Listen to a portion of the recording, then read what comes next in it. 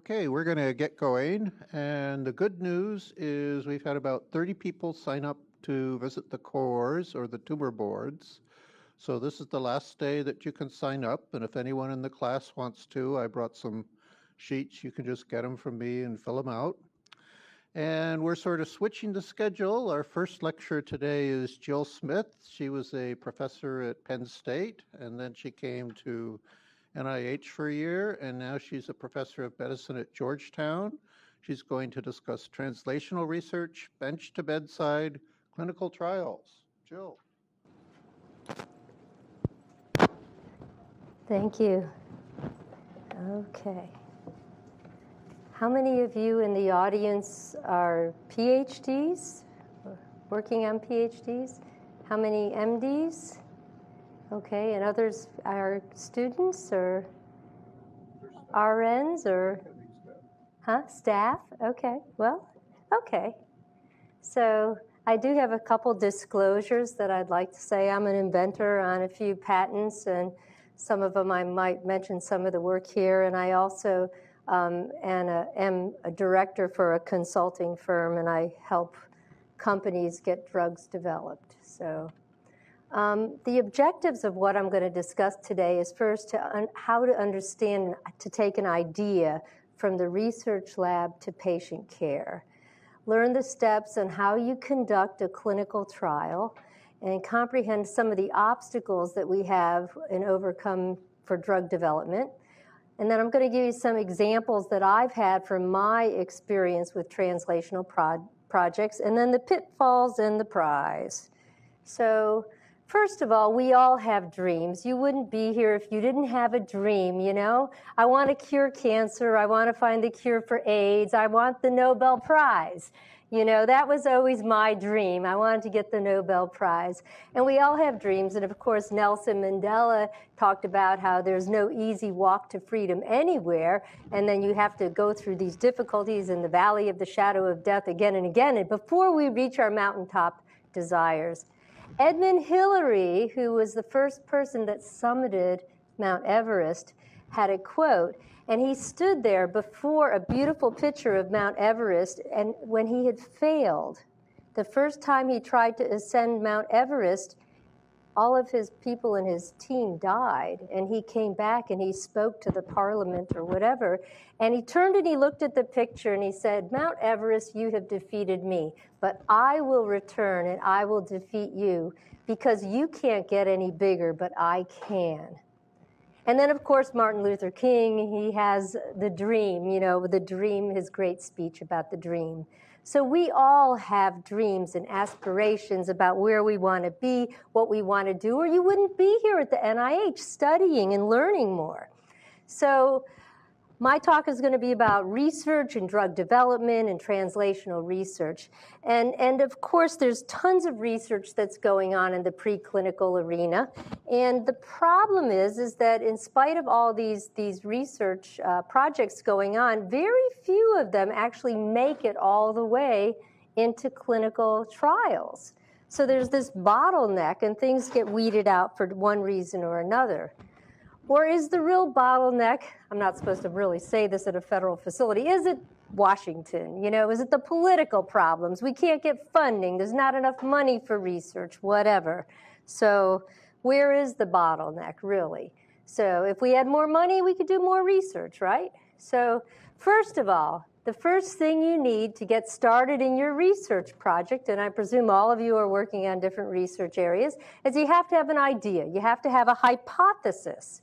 And then you have to decide what is the problem that's at hand? What needs to be done to solve this problem? And how can your research change the problem? So the last thing that you have to have is you got to have passion for what you're doing. If you don't like what you're doing, do something else. I mean, you really have to have a passion. You got to like, your gene is the gene that's going to change the world. You know, you have a protein that you know is going to make a difference in someone's life. You have to have a passion about what you're doing. So, okay, I'm going to talk a little bit about the different phases of clinical trials. And most trials for new drugs go through a series of steps. First of all, how many of you are working in a research lab with cells and animals and things like that? So that's in the preclinical phase, okay? And those are all just as important for research. That's where it all starts. So we work with cells in culture, with animals, in vivo experiments. And then once we go beyond the animals, then we want to take it to human trials. And then we go through 4 different phases, phase 1, 2, 3, and 4. And there's different types of trials. We have treatment trials, prevention trials, early detection, diagnostic, genetics, and quality of life, and so on. So first, the phase 1 trial is usually the first in human when you're going from your animal to human. And it's not a lot of people. And the whole purpose of a phase 1 trial is to determine, is the compound that you're going to use safe? How toxic is it? And then you want to know, how should it be given? Do you have to give it intravenously because it's a protein and it's going to be degraded if you take it orally? You have to study the pharmacokinetics. How long does it last? What's the half-life once you infuse your compound? And then what is the toxicity, the treatment effects on the body? So that's what the outcome should be of your phase 1 trial. It's not does it work or doesn't work. It's is it safe? The phase 2 trial is actually efficacy. Does it really do anything? So, and usually the first phase 2 trial is not a whole lot of people, but you have to have a primary endpoint. Most phase 2 trials are done unbiased, meaning they're blinded fashion. And then you want to know, does it work? So you might compare your compound to a placebo to see if you get a better effect. Sometimes in cancer treatments, we compare it to standard treatment. Rather, we don't want to put our cancer patients on a placebo. So then a phase 3 trial is usually hundreds to thousands of people, and you want to see if there's an equal chance to be assigned to one group or the other. So you want your groups to be very comparable. And the purpose of this is to determine how the new treatment compares to either the current treatment or to a placebo. And these trials are usually done as a superiority trial. Yes, our drug is more superior than the standard of treatment, or a non-inferiority trial, meaning that it's the same, but maybe it costs less. So there's reasons for doing non-inferiority trials, but you have to decide at the onset of your protocol design what type of trial it's going to be so that you can reach your outcome. And then lastly, there's phase 4 trials, which are hundreds to thousands of people. And this is, for example, like a vaccination. Once a vaccination gets approved, if we get a vaccination for Ebola, it's going to go into big clinical trials. And they're going to, like the hepatitis B vaccinations, it was years later in testing to see what was the efficacy of this vaccination in decreasing the outcome, of exposure to people with hepatitis B. And that was after it had already been approved. So that's the post-marketing phase of the trial. So when we do trials, we typically do randomized trials, meaning that there's an equal chance to being assigned to one group versus the other. And one group typically gets the most widely accepted or standard treatment, and the other group, gets the treatment that you're going to be testing. And you want the groups to be very similar. So if your outcome is going to be based upon a certain blood test, say like a C-reactive protein, you want to make sure when you enroll the people into the study that it's equally balanced, that the people in group A have the same starting level of C-reactive protein as those in group B. Otherwise, you're going to be changing your endpoint, okay? So this will provide the best way to prove the effectiveness of an agent. And then you can do a small pilot trial. Typically, when we have no idea how many patients we need for a sample size, we'll do a pilot trial without even having a placebo, just to see, well, does it change the outcome? Does it shrink the tumor? And that gives you a tentative idea of how many people you're going to have to enroll to get your p-value of 0.05 to show that it really is better or not better. So that provides the tentative response rate to estimate your sample size. The other thing you need to keep in mind is whenever we do clinical trials, you're dealing with human subjects. And there's human subject protection offices. And patient rights have to be protected. So there's ethical and legal codes that govern our medical practice, and they apply to clinical trials. You have to get an informed consent. The patient has to understand what's going on, and they have to comprehend it. For example, if you have somebody who does not speak the language that your consent is written in, you cannot have a family member interpret it to them because you have to have somebody who is not related to the patient interpret it. So there's all these little details that are important. Once you go into the clinical trial, there are review boards. So there's a scientific review for a lot of the cancer studies, and then there's the institutional review board, which will approve or disapprove or ask you to modify your protocol in order to protect the rights of patients.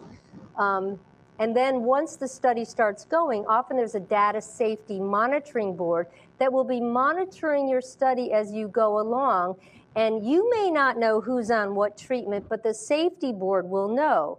And we often have early stopping rules. So for example, if you find treatment A is much better than treatment B, and the people getting treatment B are not surviving as long, the Data Safety Monitoring Board may stop the study, an early stopping rule, and make you treat everybody. So that's what a data safety monitoring, or if they find that your treatment is causing harm to people, they may stop it early. So that's their job.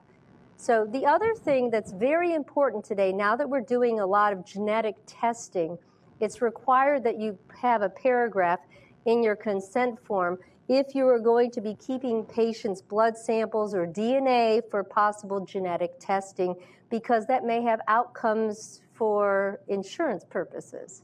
And patients have to understand that. Even if you de-identify the data, it has to be placed in the consent form. So how do you do it? What are some of the nuts and bolts of going from your cell culture and mice to going into humans? And I'll just give you some examples from my experience.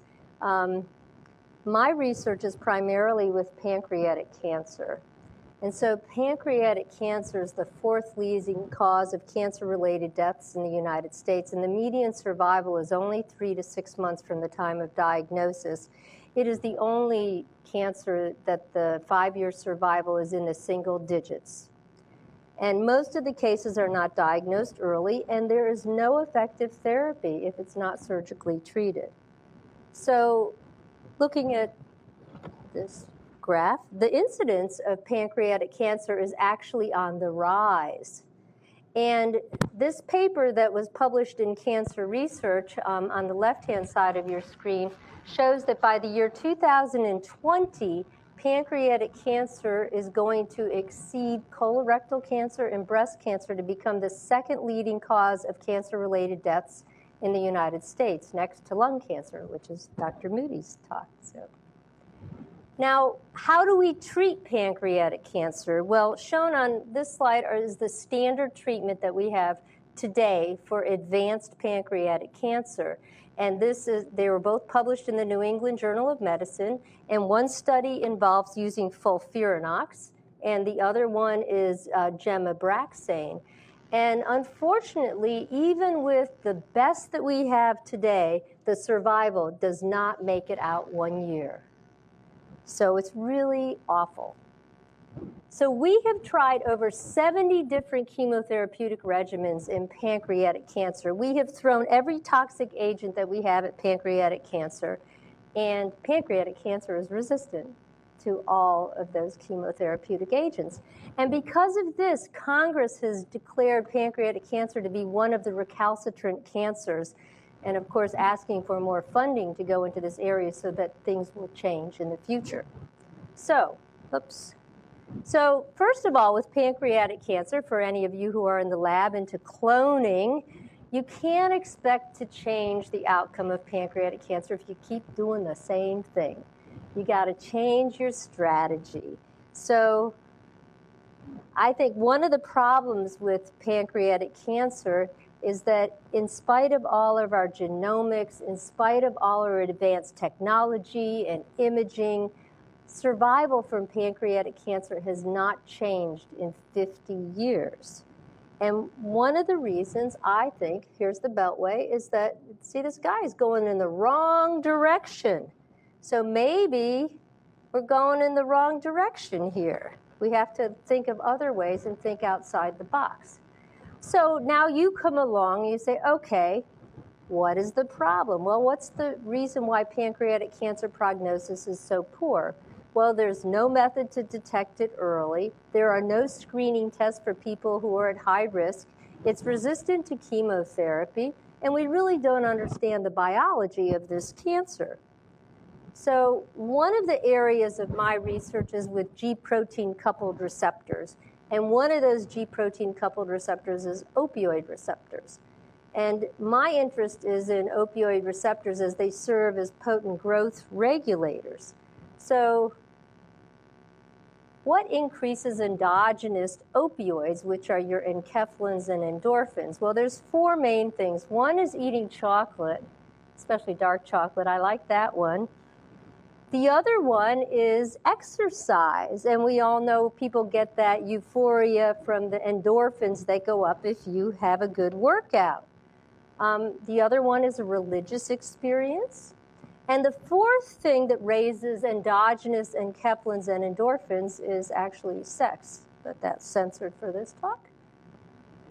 So what are the opioid peptides and their receptors? So the endogenous opioids, which are enkephalin and endorphins, and I'll refer interchangeably to metenkephalin as OGF, or opioid growth factor as we call it. They're the ones that are made within us. They're endogenous, and they can cause euphoria and the runner's high. We're all very familiar with synthetic opiates, and that's the pain pills, narcotics, morphine, Demerol, fentanyl. And those medicines are used to treat pain and for sedation. They help diarrhea. So some of my colleagues up at Penn State were looking at metenkephalin, and they found that actually it decreased growth of cancers. And they found that it does this by diffusing into the cells, and it upregulates P16 and P21, which are these cyclin-dependent inhibitory kinases. And when it does that, it binds to the nuclear envelope, so it's a nuclear receptor, and in doing so, it decreases DNA synthesis and decreases growth. So it's a negative regulatory peptide. So one of the things we did is we thought, well, we should look at this. My partner, Dr. Zagan, was working in neurotransmission, and that's where he got into the opioids. And I said, well, I wonder what it does to pancreatic cancer. So our hypothesis was that the OGF could inhibit growth of pancreatic cancer because it decreases the DNA and decreases the growth. So we did some preclinical experiments, and we grew pancreatic cancer cells in culture, treated them with the OGF, and we looked to see how it affected growth. And then we also studied the signaling pathways, and we looked at it in an animal model. But to make a long story short, here's our control pancreatic cancer cells. When we treated them in cell culture with OGF, we inhibited growth. And when we blocked the receptor with an opioid antagonist, we reversed it. So we knew it was a receptor-mediated growth, and we knew that we used a concentration of the antagonist that did not have an effect on growth itself. And then we also did receptor binding assays, and we found that there were indeed OGF receptors on human pancreatic cancer cells. So then we went from cells into mice, and we treated our mice, and you can see they have these really ugly tumors. And we treated them with 5 milligrams per kilogram of the OGF 3 times a day to shrink their tumors. And indeed, we could shrink the tumors. So this was really exciting. But then we wanted to say, well, does this work in human beings? So if you're treating a mouse at 5 milligrams per kilogram 3 times a day, then you have to calculate how much am I going to give a 70-kilogram person. So there are different methods that you can kind of calculate the dose, and then you reduce it like tenfold. So that's basically what I did. So getting back to the hypothesis-driven research. So we have a problem, pancreatic cancer. And the problem is that it's got a terrible prognosis, 3-month survival. Our hypothesis was that OGF could inhibit the growth of the pancreatic cancer cells in nude mice and in culture, so maybe it would work in humans. So we started with a phase 1 trial looking at safety and toxicity. But before you get to the phase 1 trial, you have to get approval from the Food and Drug Administration before you can take a compound that's never been given to humans before and give it to humans, because it's not approved. So you have to apply for what we call an IND, or an investigational new drug number. And in order to do that, you have to fill out these 2 forms called a 1571 and a 1572. And then you have to have a protocol that will be approved by the FDA that will tell them exactly what you're going to do, what doses you're going to use, how you're going to give it. You have to get your consent form. You have to get approval from the research committee. And of course, it's good to find a funding agency that will sponsor your research. That's probably the hardest part. A lot of times people at this point will go to a company. We were fortunate that I got an NIH grant that supported this. And then there's different responsibilities. And of course, you have to upload your clinical trial before you treat the first patient on the clinicaltrial.gov website. Otherwise, you cannot publish your results. So that's mandatory. So there's a website that you have to go to, and that's where patients can search for what trials are out there.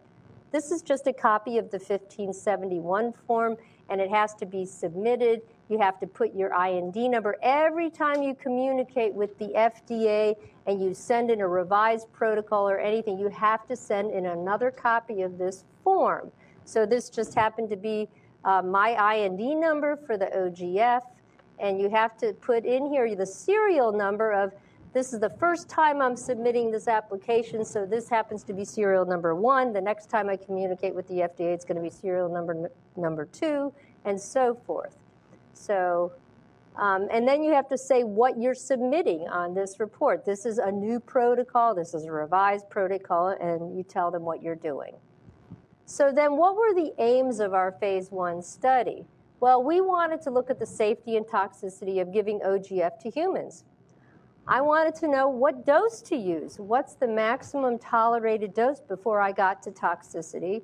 And I wanted to study some of the pharmacokinetics. How is it metabolized? Is it taken? Do you see it? Can we measure it in the blood? And what's the best route of administration? Now, I know it's a peptide, so I couldn't give it orally. But we were going to try giving it intravenously as well as subcutaneously. So the first thing we did is I calculated, based upon the mice, a tentative dose, and then I backed that down and came up with this dose for humans of 25 micrograms per kilogram. And this is a classic, what we call dose escalation 3x3 study design. So you enter 3 patients at the top at the lowest dose, and then you look for any toxicity. If there's no toxicity, then you go on up to the next dose. If there's no toxicity, you go on up to the next dose, and so forth. But then if you do have a toxic event, then you have to enter 3 more at that dose. Or if you have 2 toxic events, you can't go any further. So that's the typical way of doing it. So we started at 25, and I will say that the first patient that I treated with pancreatic cancer ended up in the hospital that weekend with abdominal pain. And I had to make a decision whether it was due to my treatment or was it due to her cancer. And it wasn't it was a known side effect of pancreatic cancer. So I went ahead and treated the other 2 patients, and they did just fine. But, you know, I could have possibly said, oh, no, I'm not going to go any further. But I went ahead, and actually that was at 25, and we ended up going all the way up to 250 micrograms per kilogram before we reached toxicity. So that was our MTD, or maximum tolerated dose. We also measured blood levels, and we measured them after giving it subcutaneously and intravenously, and we could actually get higher blood levels if we gave it subcutaneously, but the patients were having to inject themselves a couple times a day, and I just didn't have the heart for that. So we ended up giving it in our study by an infusion over 30 minutes. So after we did our phase 1 trial and we looked at safety and toxicity, and we also did chronic treatment with that to make sure it was safe, then we moved on to the phase 2 trial. And we did the phase 2 trial at the dose that we had determined was the best dose in the phase 1 trial. We did it first as an open-labeled study, and then we had a sample size based upon what we did in the phase 1 trial. I knew how many patients I needed to have. I needed to have at least 50 subjects to be treated, and we ended up having 166 control patients. So we treated patients who had unresectable pancreatic cancer.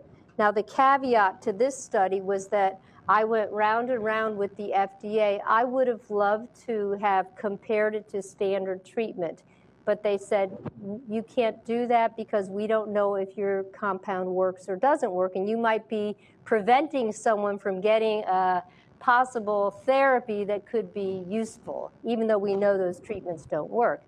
So they made me treat people who had already failed therapy, which, if you know pancreatic cancer, by the time you fail therapy, you're already close to the end. But that was the best we could do. But so we did this study, and we compared it to people who had failed therapy. They had the option to enroll in the study or not get any treatment. So we had a control group of people, and they were equally balanced.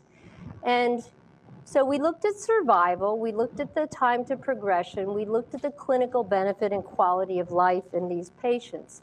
And we looked at CAT scans, and we actually found that many patients who were on this study had stabilization of their disease or decrease in the size of their tumors.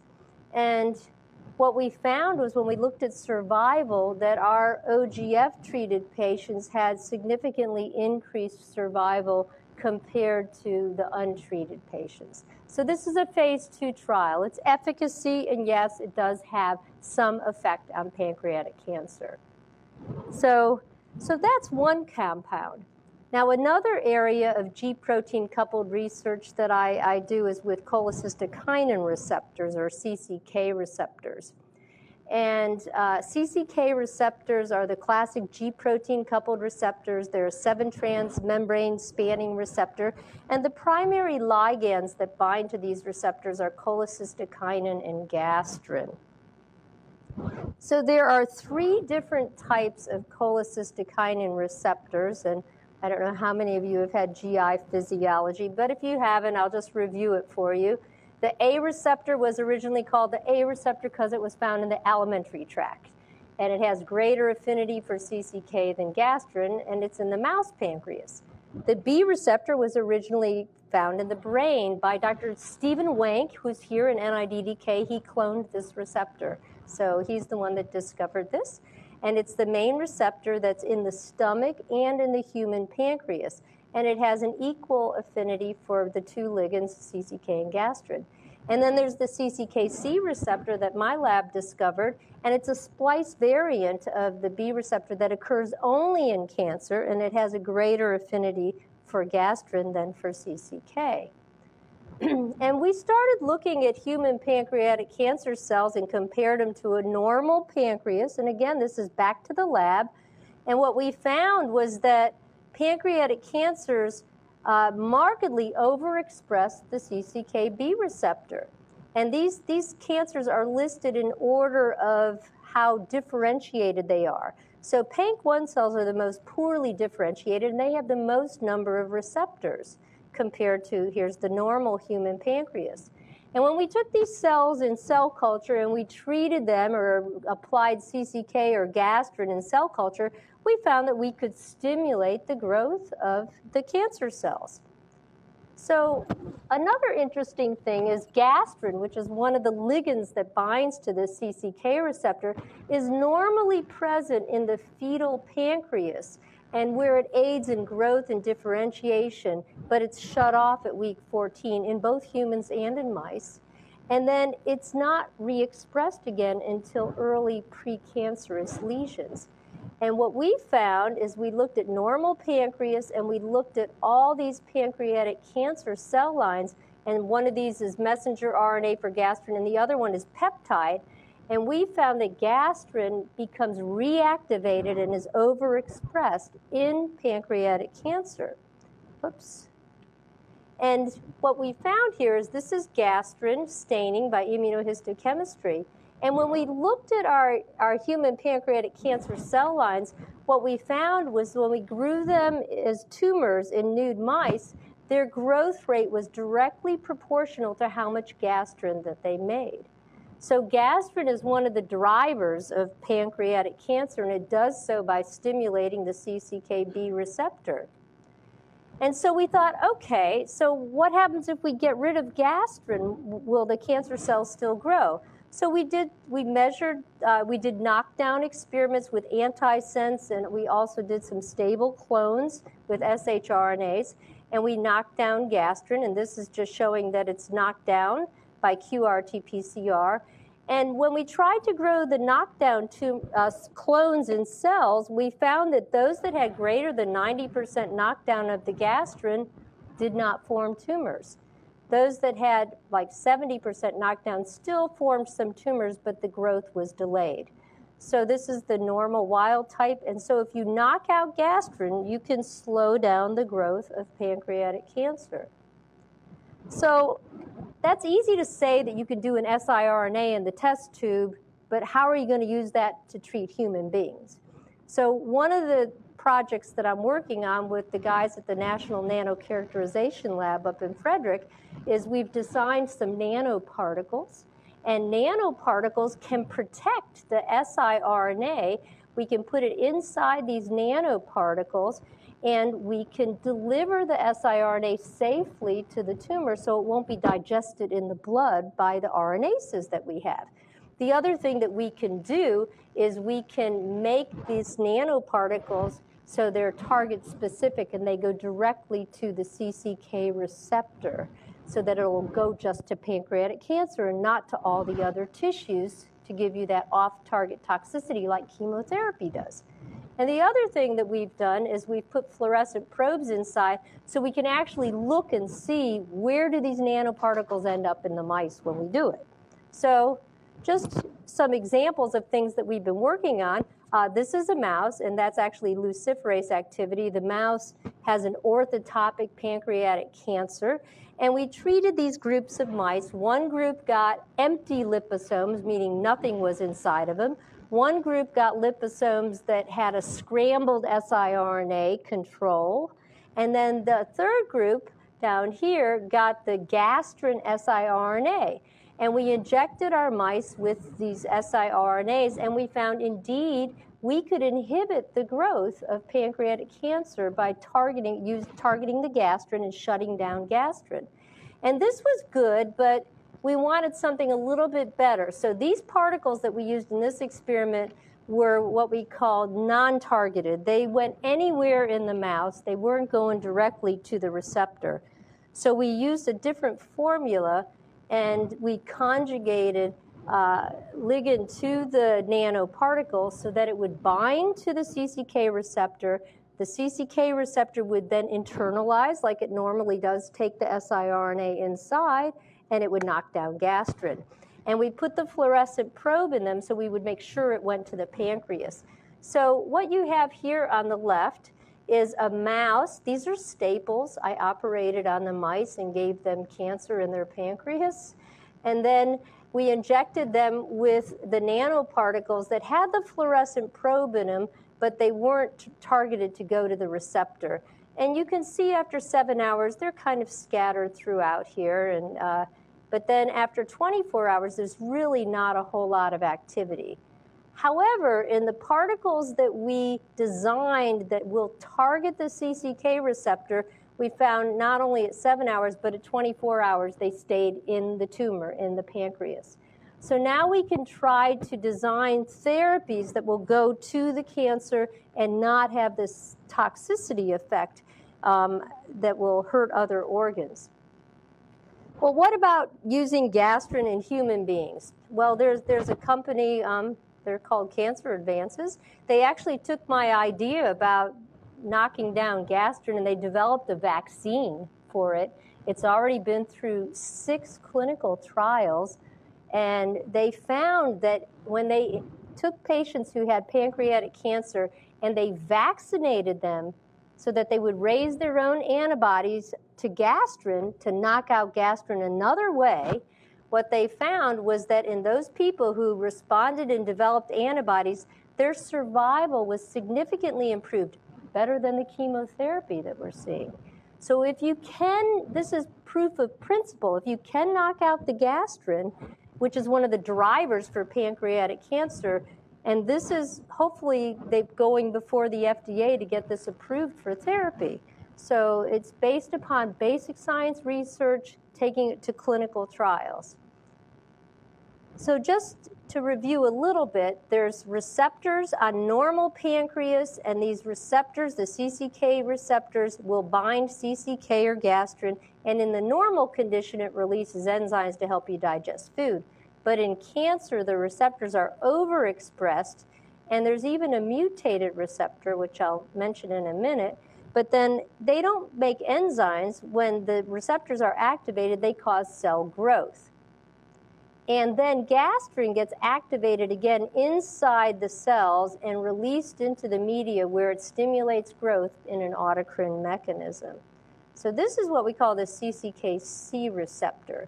And the CCK-C receptor is the third receptor I just wanted to mention to you. Years ago, when I was just doing RT-PCR and looking at the CCK-B receptor in human pancreatic cancer specimens, we found that a large number of the specimens had a larger size PCR product, and I didn't know why.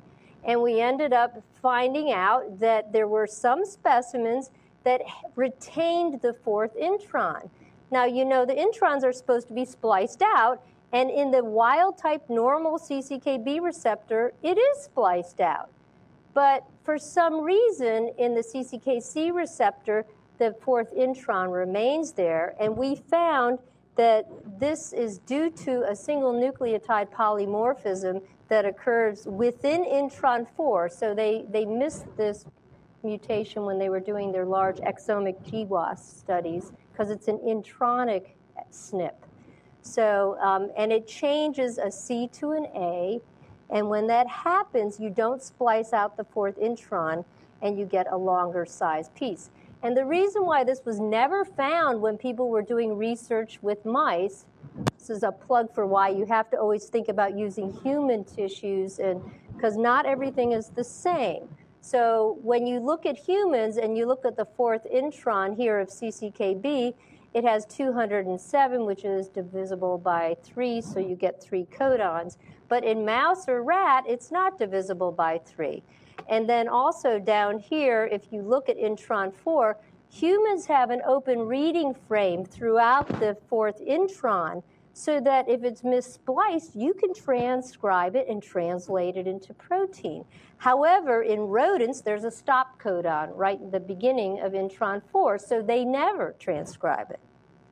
So what happens in humans who have this SNP, and the SNP is actually in 40%, 35 to 40% of people with pancreatic cancer, is that they missplice the fourth intron, and that is translated into 69 amino acids, and this happens to be within the third intracellular loop of the receptor, the G protein coupled receptor, which is the area of the receptor that's involved in GTP binding and cell proliferation.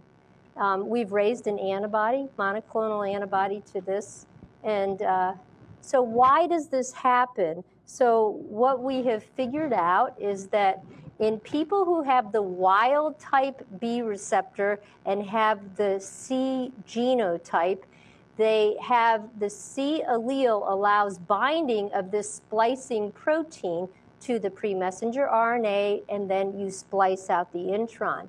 In people who have the SNP and have the transition from C to A, they do not have the binding of this splicing protein, so they fail to splice out the intron. Well, is this clinically relevant at all? We did a large study So this is where you go back and you do studies. And we did a study in 761 patients who had pancreatic cancer, and we genotyped their CCKB receptors, and we wanted to know, and we also looked at their survival. If they had the SNP, did it affect their survival? And indeed it did, because our hypothesis was that because it's in the third intracellular loop and it's driving GTP proteins and proliferation, if you have this, it's going to accelerate the growth of the cancer. And indeed, if you have the SNP, you die very rapidly from the disease. You die very rapidly anyway from pancreatic cancer, but this may contribute to why the survival from pancreatic cancer is so poor, because 35 to 40% of the people have this SNP. Not only is this important, is that you know SNPs are germline mutations, they're not somatic mutations. And because of that, it's possible that we might begin to screen high-risk families for this SNP to see if it may predispose them to get pancreatic cancer. So it does have some clinical relevance.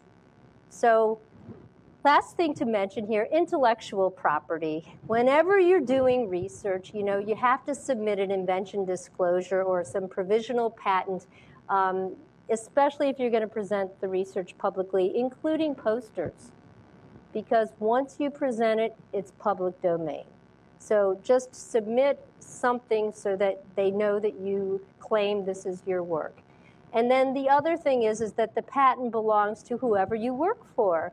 My OGF patent belonged to Penn State. And, you know, so they get most of the royalties on it, and I get lunch, you know. But once you do this and you make a discovery and you have a patent, then you can assign the rights to a company. And then you license the patent and you try to develop the drug. And basically, companies are only going to be really interested in your research if it's patentable, because that's how they're going to make their money. So think about that. You know, of course, we as scientists are more interested in coming up with a discovery and everything, but you have to think about the reality of the things. If you're ever going to get your compound out there and get a company to develop it, they only want to develop it if they have rights. So what are some of the obstacles with translational research today? Well, of course, money is always a problem, lack of funds or misuse of funds or disparity of funds. I'm a clinician, and it's hard for clinicians to get protected research time. They would rather I be off doing screening colonoscopies than trying to solve pancreatic cancer. So there's a big chasm between industry, the NIH, and academia. And I know that when I worked here for the NIH, I wasn't allowed to talk to industry. You know, and when you're in academia, they have you sign all these disclosures if you're going to talk to industry. Industry doesn't like sharing their ideas with academia and vice versa. We all need to come together. I mean, there's a lot of great ideas that are developed in research labs. And, you know, as long as those can be licensed to companies, they just need to work together so that we can develop these ideas. There's always a problem with trying to recruit patients into studies. Patients often say, oh, am I going to be a guinea pig? You know, that's always one thing they ask. But, you know, I think of all the patients that I've treated, they've all been so satisfied and delighted that they were able to participate in a research study. Even if it didn't help them, they know that they're advancing science. And then the other important issue is that there's no man is an island. There's no more one-man bands. It's all about team science. You know, I couldn't have done this work without having my colleagues who are in chemistry, who are in, you know, the PhDs in the lab, who do the other stuff. We all have to work together. The nanoparticles, I mean, it's a team approach. I bring something to the table, they bring something to the table, and we all have to work together, and that's how we advance science. And we share ideas and we work together. So in order to cure pancreatic cancer, I say we have to think outside the box. And rather than doing what everybody else has done for the past 50 years, maybe this is really the person that's going in the right direction. And we all need to sit back and think when we're doing our research, you know, it's okay to think outside the box. It's those out-of-the-box ideas that change the world and change science. So, and don't be afraid to take some risks. You know, if I had stopped at that first patient who had some abdominal pain when I gave her the first dose of OGF, it wouldn't be going through the FDA right now for approval, for treatment. So sometimes you have to take some risks to move forward. And the bottom line is does research have any clinical relevance to people? Well, these are some of my patients that I've treated with pancreatic cancer who were just delighted to have their picture taken because they participated in research and it changed their lives. So yes, I mean, for each one of those patients, you know, if I can change one life, it's worth it. So I also want to say don't give up. If I can tell all of you who are starting off, you know, whatever mistakes you make in the lab, I've made every mistake. You know, will I ever get the Nobel Prize? Maybe not, but, you know, I hope one of the people I've trained or one of my students will get the Nobel Prize. And it's important that you have to stand up for what you believe in. And what I say is if you don't believe in yourself or in your dreams, no one else is going to believe in you either. So you have to believe in what you're doing. You have to have faith in your work, and you have to not give up, okay? So I want to give thanks to my lab and, of course, all the animals who gave their lives for my research. And thank you very much. Any questions?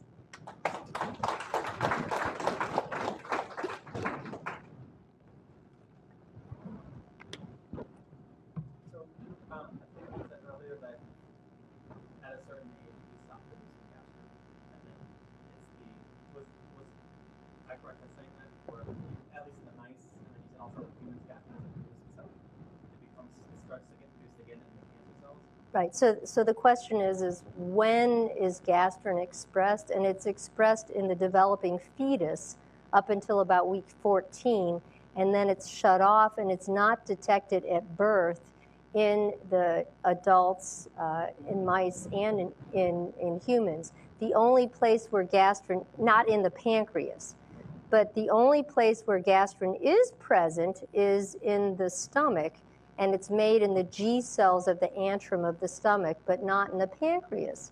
Now, it gets turned back on, and so we don't know, is this a microRNA or what's controlling it to be shut on and shut off? And that's some of the areas we're looking at. But it gets turned back on in precancerous, they're called Pannin lesions of the pancreas, and it gets turned back on early on when KRAS gets activated in pancreatic cancer, and that's when it drives the progression to pancreatic cancer.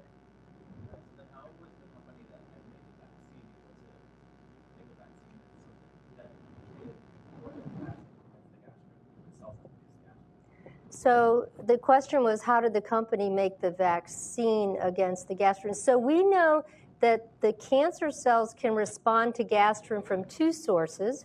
One is a paracrine effect, which is the gastrin that we all make in our stomachs that helps us digest food and causes the release of gastric acid. Okay, so that's the exogenous paracrine effect. So if all of us have gastrin floating around in our blood, but then the second place where gastrin comes to play in cancer is the autocrine effect, where the cancer cells are producing their own gastrin to stimulate their own growth. So there's two methods, but gastrin is still the ligand, regardless of where it's coming from, that's stimulating the growth. So they developed a vaccine, and actually it's hooked up to diphtheria toxin, and they inject it, and it causes an immune response. And part of that is because of the adjuvant that they use to stimulate the immune response. Does that answer your question? Does it destroy any of the cells in their stomach? So it's a peptide, so it's not going to bind to the receptor. So it's not. So the question was, does it hurt their stomach cells at all? Right. So the only advantage that it may have is physiologically, when we eat, your stomach releases gastrin, which causes the release of acid in the stomach. And if anything, it would decrease gastric acid, so maybe you wouldn't have as much acid reflux. You wouldn't have, and on the other side, that's a good thing, right? On the other side, you know, they were developing a lot of drugs to treat this, and when proton pump inhibitors came out, so proton pump inhibitors block acid release from the stomach parietal cells. And when they do that, it blocks the feedback loop. And so your stomach thinks, okay, there's not acid there, I have to make more. And so it makes more and more gastrin. And so gastrin levels can actually go up in people who chronically take high doses of proton pump inhibitors, not to scare anyone, like omeprazole or, you know, Protonix or any of those. They can raise gastrin levels. So.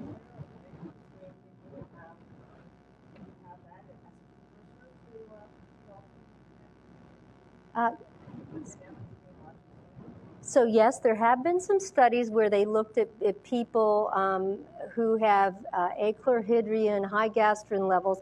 So it's not that the gastrin itself causes the pancreatic cancer, okay? However, if you were to have pancreatic cancer, or if you were to have a precancerous lesion like a pannin, which we know has CCK receptors on it, and you take a medicine that raises your gastrin levels, you may stimulate the growth of these precancerous lesions. And perhaps, and I'm just speaking speculatively here, one of the reasons why pancreatic cancer has increased in the past 2 decades is because we've been using proton pump inhibitors and gastrin levels are going up. I don't know. That may be one of the reasons. So, other questions? Okay. Thank you very much. Did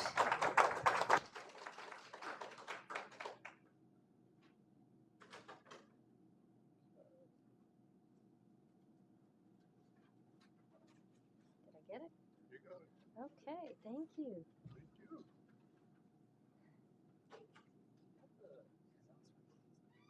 you. Yeah, there's some right there.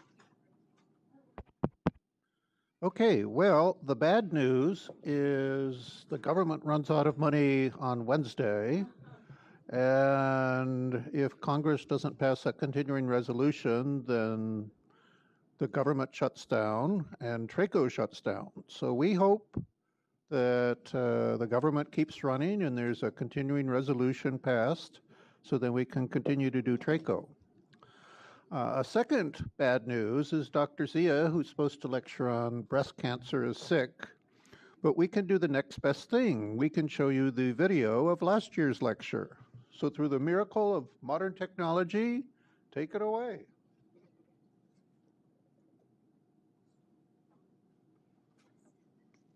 Okay, good afternoon. And TRACO, we have beautiful weather out there today, a nice fall day.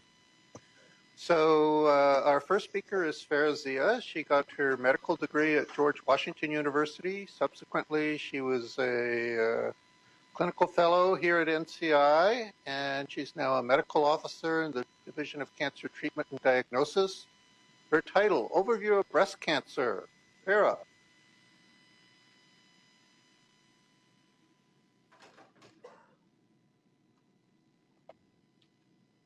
All right, Terry, thank you. Looks like the mic is working. You guys can hear me. Thank you, everyone, for coming today. The topic today is breast cancer. It's a kind of a broad topic, so I'm going to try to just touch on all the different areas that you might be interested in. So I think that people often forget the strides that we are actually making in cancer research because, unfortunately, there are so many cancer deaths that we still see. So I thought what I would do is start by looking at how breast cancer was yesterday and then talk a little bit about what it is today. So in 1975, the incidence rate for female breast cancer in the United States was 105 new cases diagnosed for every 100,000 women in the population. The mortality rate was 31 deaths for every 100,000 women. From 1975 to 1977, of those diagnosed with breast cancer, about 75% survived their disease about 5 years. Among white females, the relative survival rate was 76%, and among African Americans, it was 62%. In 1975, mastectomy was the only accepted surgical option for the treatment of breast cancer. Only one randomized trial of mammography for breast cancer screening had been completed. Several other trials and the joint NIH-ACS breast cancer detection demonstration projects were just beginning. Clinical investigation of combination chemotherapy using multiple drugs with different mechanisms of action and of hormonal therapy as post-surgical or adjuvant treatment for breast cancer was in its earliest stages. So listening to this, you can imagine the strides that we've made. In the mid-1970s, clinical evaluation of the drug tamoxifen as a hormonal treatment of breast cancer was just beginning. In the 1970s, no gene associated with an increased risk of breast cancer had been identified as of yet. So how about breast cancer today? For the years 2007 to 2011, the incidence rate for female breast cancer was 125 new cases diagnosed for every 100,000 women. The mortality, well, actually, so I just want to point out that the incidence rate actually has gone up, but I would say that that's due more to early detection than the use of mammography we have. The mortality rate was 22 deaths for every 100,000 women, and 12.3% of women will be diagnosed at some point during their life. And this is using data from 2009 to 2011. The breast cancer death mortality rate in the U.S. has been declining steadily since 1989, when it peaked at a rate of 33 deaths for every 100,000 women. Of those diagnosed between 2004 to 2010, 89.2% were expected to survive their disease at least 5 years. Among white women, the 5-year relative survival rate was 91%. Among African American women, it was 78%. The increase in breast cancer survival, as I said just now, seen since the mid-1970s, has been attributed to both screening and improved treatment. So this graph is showing incidence and mortality by race, looking at the years 1975 to 2010. And for African American females, we can see that the incidence rose sharply from 1975 to 1990. Then it reached a plateau. And for white females, the incidence has always been higher than African American females. It rose sharply between 1980 to 1985. Then more recently, the incidence has declined and reached a plateau. Mortality has been slowly declining for both African American females and white females, but there definitely remains a disparity, and African American females do have a higher mortality. This graph is showing U.S. mortality rates for cancer of the breast and the lung and the bronchus using data from 1975 to 2010. From 1975 to 1990, the mortality for lung cancer steadily increased and then reached a plateau for both white females and African American females. The mortality rates for breast cancer have steadily declined since 1990, though again you are seeing that a clear disparity exists between white females and African American females. For both white females and African American females, lung cancer, though, still is a higher mortality rate. So what is breast cancer? It is cancer that forms in the tissues of the breast, and usually the ducts. And the ducts are the tubes that carry milk to the nipple, and the lobules as well. They're the glands that make the milk. It occurs in both men and women, although male breast cancer, it can happen, but it is rare. So this slide is showing you the structure of the breast. The breast is composed mainly of fatty tissue. Oops, that's not what I wanted to do.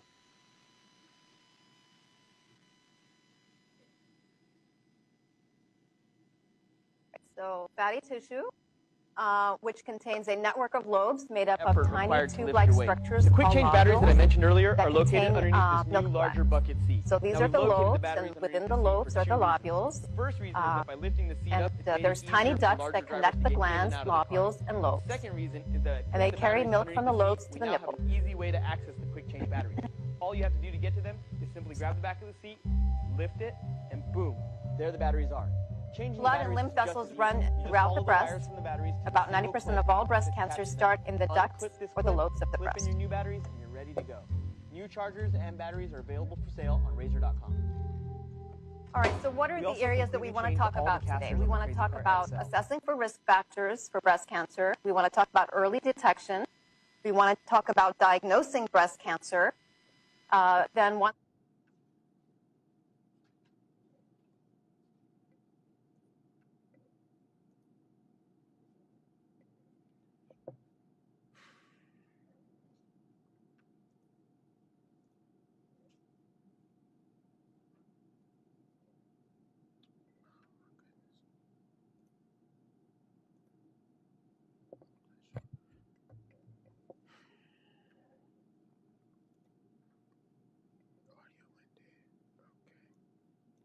Within the lobes or the lobules. The first reason is that by lifting the seat And up, it's made there's it tiny easier for ducts larger that drivers connect to the get in glands, and out of the car. lobules, and lobes. The second reason is that And they the carry batteries milk from the underneath lobes seat, to we the now nipple. have an easy way to access the quick change batteries.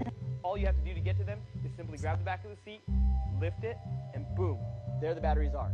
Changing Blood the and batteries lymph is just vessels as easy. run You just throughout follow the the breast. wires from the batteries to the About single 90% clip of all breast that's cancers attached to start them. in the ducts Unclip this or the clip, lobes of the clip breast. in your new batteries, and you're ready to go.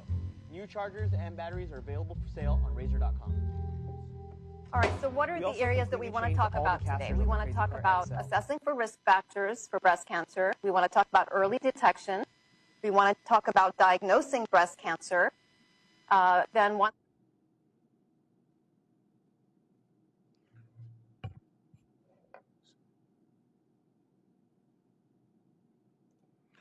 Please excuse me, I'm going to pause the transmission and check for technical difficulty.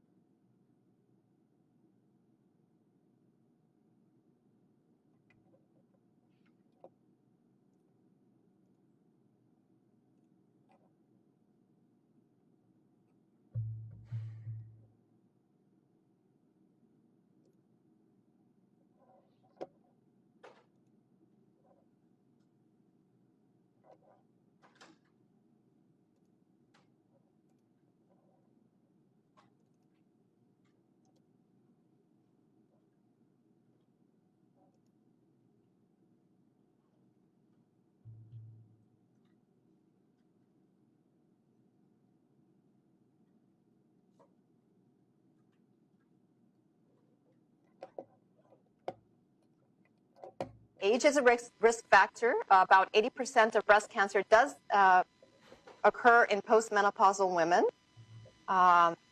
Also, if you have had a prior breast cancer, that puts you at risk of having a second breast cancer. Also, if you have a high-risk pre-malignant lesion, like lobular carcinoma in situ or atypical ductal hyperplasia, that will put you at increased risk. Also, excess endogenous or exogenous hormones, such as if a person has an early menarche or a late menopause, or if they take hormone replacement therapy, we know that is a risk for breast cancer as well. If you've not ever had any children, you have a longer exposure to estrogen in your body, that puts you at risk. Or if you've had your first child at the age of greater than 35, you are, again, exposing your body to more estrogen, and this is thought of as a risk. Women who have a history of breast biopsies, for example, it could be for fibrocystic disease or something like that, but that we know puts them at a higher risk of having breast cancer. Patients who have radiation exposure before the age of 40, for example, there are patients who've had, we know cases who've had Hodgkin's lymphoma, and they've been treated with radiation to the mediastinum, and some cases have developed breast cancer after that treatment. We think that mammographic density, dense breast on mammograms, is a risk factor. Also lifestyle factors, alcohol, lack of exercise, obesity, and of course, you know, obesity, you produce more estrogen in the body.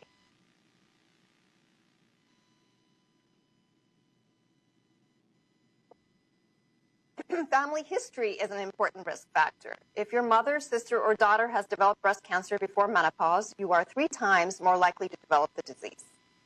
If 2 or more close relatives, for example, your cousins, your aunt, your grandmother, have developed breast cancer, you are also at increased risk. We know that genetics definitely plays a big role. Breast cancers have been linked to mutations in specific genes that we know. BRCA1 is related to familial breast and ovarian cancer. BRCA2 is linked to familial breast cancer. P53 and retinoblastoma 1, these are tumor suppressor genes, also linked to breast cancer. HER2/neu, CERB2, c-MYC, these are oncogenes, also linked to breast cancer. Women with mutations in P53 and BRCA1, they have a lifetime risk of breast cancer of 85%. I'm going to talk about early detection, and I do want to point out that October is Breast Cancer Awareness Month, so you might want to share some of this information with a family member, your mother, your sister, an aunt. So the American Cancer Society guidelines for the early detection of breast cancer.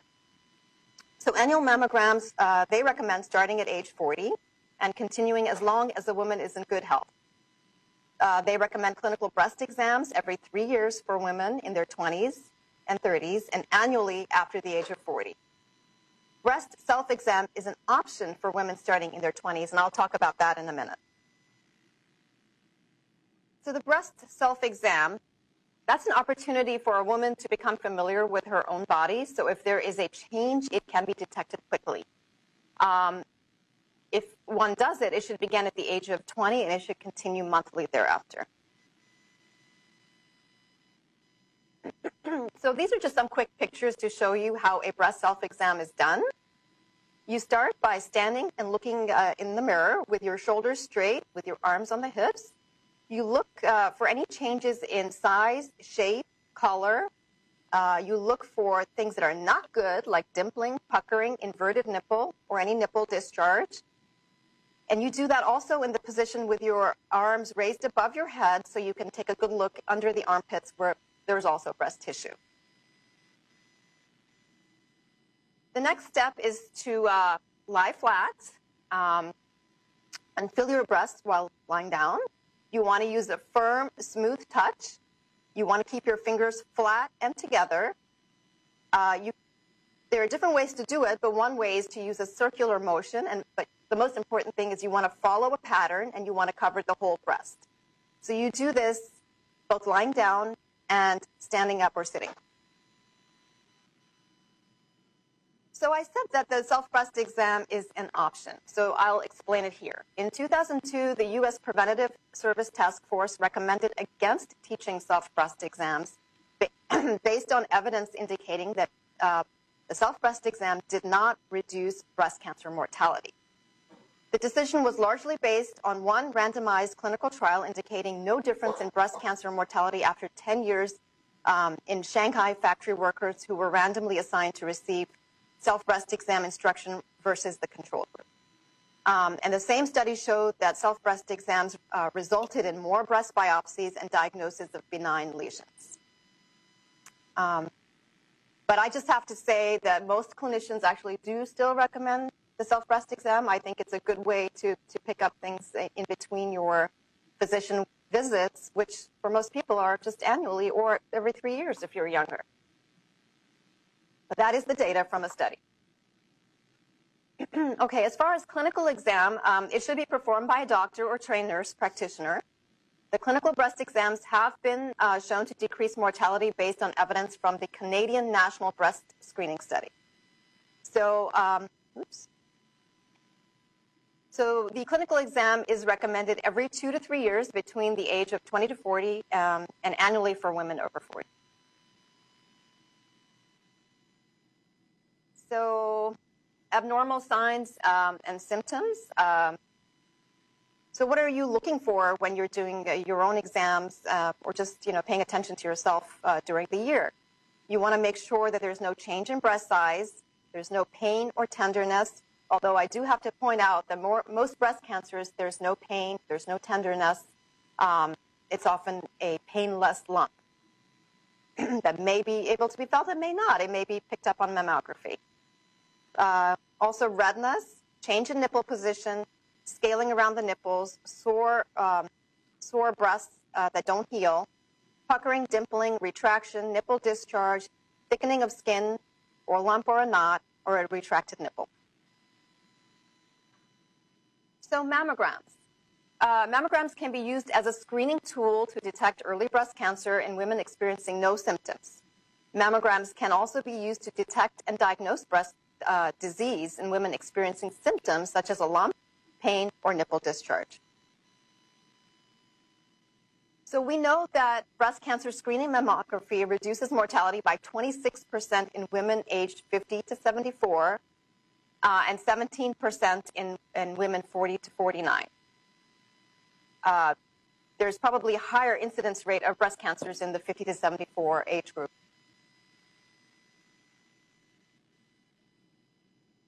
Other modalities of screening in high-risk women, digital mammography, but in fact, I think most institutions now do use digital mammography.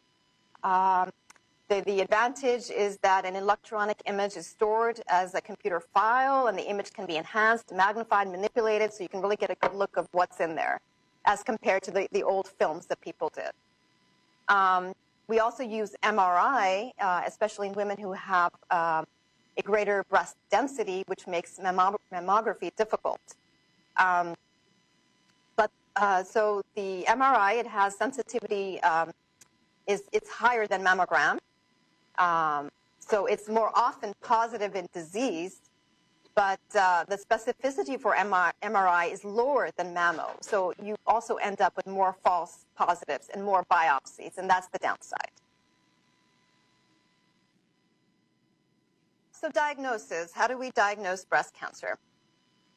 So biopsy obviously is necessary to ascertain whether a lesion is benign or cancerous and involves removing a sample of breast tissue. So there are several methods of breast biopsy these days. The most appropriate method depends on certain characteristics of the lesion, its size, its location, its appearance, and how it's accessible.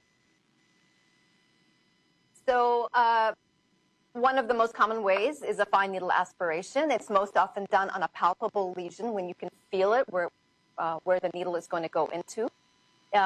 It's a percutaneous biopsy using a fine gauge needle, and you can withdraw fluid from a cyst, or it could take some cells from a solid mass.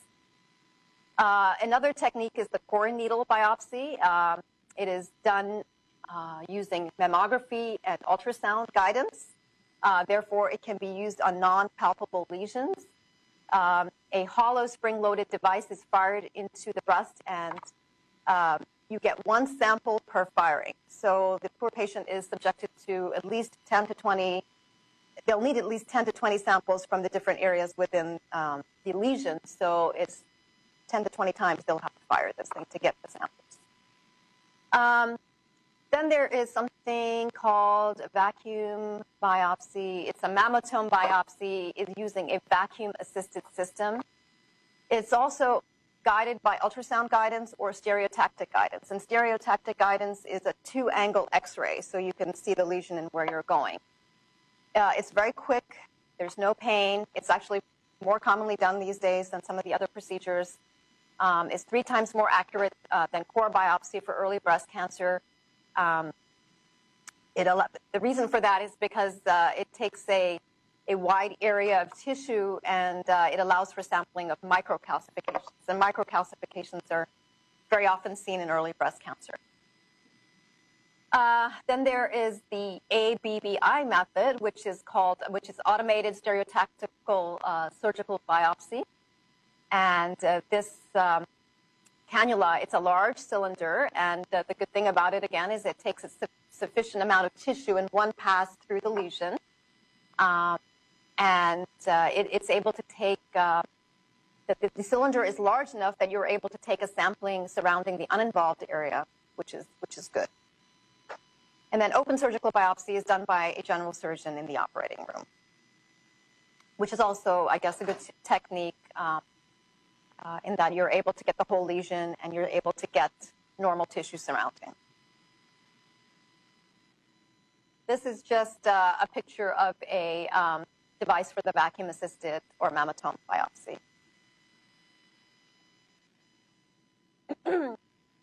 This is just a picture showing you, like I said earlier, that sometimes lesions are not palpable, but they're picked up on mammogram.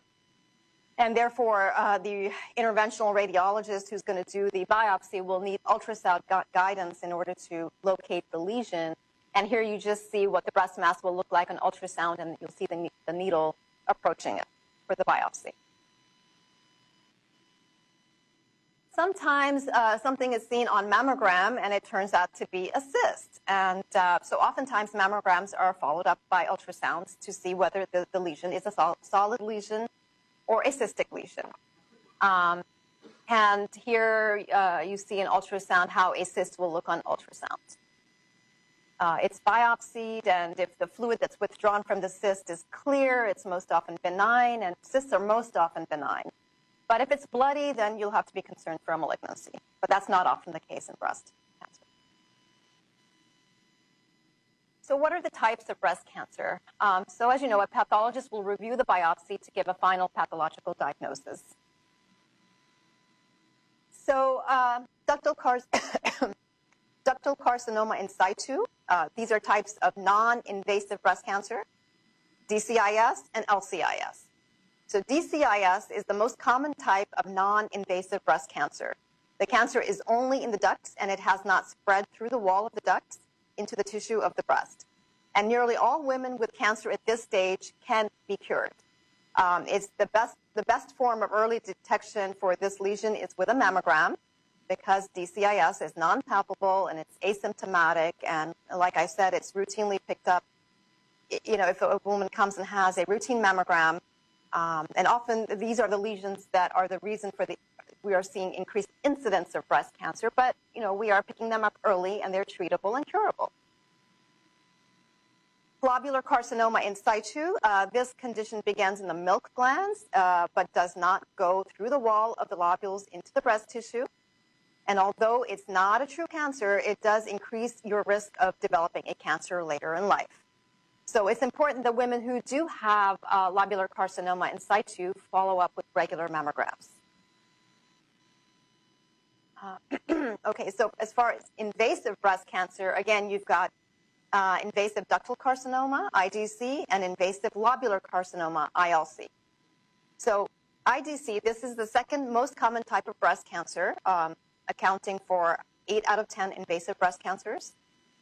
It starts in the duct, it breaks through the duct wall, and it invades into the tissue. That's why it's invasive. From there, it may enter into the lymphatics and spread to other parts of the body. From the lobules, it can go through the wall again and into the breast tissue, and then it can enter the lymphatics. But ILC accounts for only 1/10 of the invasive cancers. We do really see a lot of IDC in the community. Inflammatory breast cancer, so what is that? Well, it's rare. It only accounts for 1 to 5% of all breast cancer cases in the United States. It's the most aggressive form of breast cancer. And the symptoms include a diffuse erythema involving the majority of the breast, peau d'orange, which is the breast looking like the skin of an orange. It'll have an erysipeloid edge, which is redness at the edge. Oftentimes, there is no palpable mass. Unfortunately, this type of breast cancer has a significantly lower overall survival rate. Compared with other types of breast cancer, inflammatory breast cancer tends to be diagnosed at younger ages. We know that the median age is 57 years compared with a median age of 62 for other types of breast cancer. It is more common and diagnosed at younger ages in African American women. The median age at diagnosis in the African American population is 54, and that's compared with a median age of 58 in white females. Inflammatory breast tumors are frequently hormone receptor negative, which means that hormone therapies are not effective in these cancers. And inflammatory breast cancer is more common in obese women than in women of normal weight. So what causes inflammatory breast cancer? Well, we don't know what causes it, but the appearance.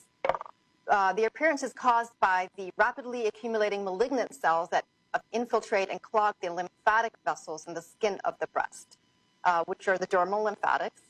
And the blockage in the lymphatic vessels that's what causes the appearance of the swollen and the dimpled skin and the classic signs that we're seeing in inflammatory breast cancer. So what are the guidelines developed by an international panel of experts? So the minimum criteria for diagnosis is the following.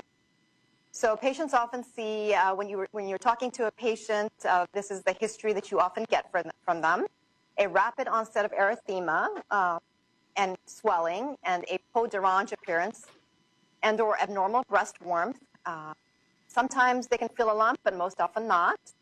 And usually the symptoms last less than 6 months, or they have seen it for less than 6 months. Oftentimes the erythema can cover at least a third or more of the breast. And the initial biopsy samples will often show invasive carcinoma. This is a picture of somebody with inflammatory breast cancer. This is an African-American female. You probably cannot appreciate the erythema, but you can see the peau d'orange look, the skin that's dimpled and looks like an orange peel. Very classic. These are also varied presentations of inflammatory breast cancer. I have to say that oftentimes it goes misdiagnosed because physicians, especially primary care physicians, seem to think it's a mastitis. I have seen too many unfortunate cases where patients will come in maybe 6 months after having these symptoms, after being treated by antibiotic after antibiotic for a mastitis. Especially, unfortunately, in women who've had a recent pregnancy and are, nursing babies. I think that a lot of physicians will think, well, it's a mastitis. But sometimes breast cancers do show up post-pregnancy. So very unfortunate, but you have to be on thinking all the time. This is something not good. So what is the prognosis for inflammatory breast cancer? Because inflammatory breast cancer usually develops quickly and spreads aggressively to other parts of the body, women diagnosed with this disease in general do not survive, unfortunately, as long as those diagnosed with other types of breast cancer. The 5-year relative survival for women with this, the statistics have shown from 1988 through 2001, it was 34%. And that's compared with a 5-year relative survival of 87% with women who have been diagnosed with other types of invasive breast cancer, most commonly the IDC. All right, so staging. Once a cancer is diagnosed, it has to be staged. So staging is a way of describing a cancer, such as the size of a tumor and if or where it has spread. Staging is the most important tool doctors have to determine a patient's prognosis. And also the stage of the cancer dictates what kind of treatment options a patient has. Just briefly, I'll go through the staging. So stage 0, it's known as the carcinoma in situ. The cancer has not spread past the ducts or the lobules, and it's a non-invasive cancer. Stage 1, the tumor is less than or equal to 2 centimeters, and there's no lymph node involvement. Stage 2A, less than or equal to 2 centimeters, but it can involve up to 1 to 3 lymph nodes, or it could be between 2 and 5 centimeters, but it still has not spread to the lymph nodes. Or you can see no lesion in the breast, but you still could have 1 to 3 nodes, and that's still a stage 2A. Stage 2B, it's going to be, it could be between 2 and 5 centimeters, but it has also spread to between 1 and 3 lymph nodes, or greater than 5 centimeters and no lymph node involvement. 3A, you can see nothing in the breast, or you can see any size tumor and up to 4 to 9 lymph nodes. Or you can see a tumor that's greater than 5 centimeters, and you can see small clusters of cancer cells in the lymph nodes, or greater than 5 centimeters and 1 to 3 lymph nodes. Staging is always changing. It has changed so many times. They're continually refining the stages. Stage 3B, the tumor may be any size, but has spread to the chest wall and or skin of the breast, causing swelling or ulceration. It also may involve up to 9 lymph nodes. So inflammatory breast cancer is at least a stage 3B diagnosis. Stage 3C, you can see no evidence of any disease in the breast, or the tumor may be of any size, and the cancer may have spread to the skin or chest wall, causing ulceration. And you can also see 10 or more axillary lymph nodes, or you can also see lymph nodes above or below the collarbone, which is also known as the supraclavicular.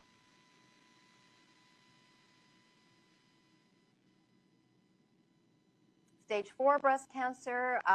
Stage 4, it's so breast cancer can be any size, but it has spread to distant parts of the body, and the more common places for breast cancer to go are bones, lungs, liver, chest wall, or brain.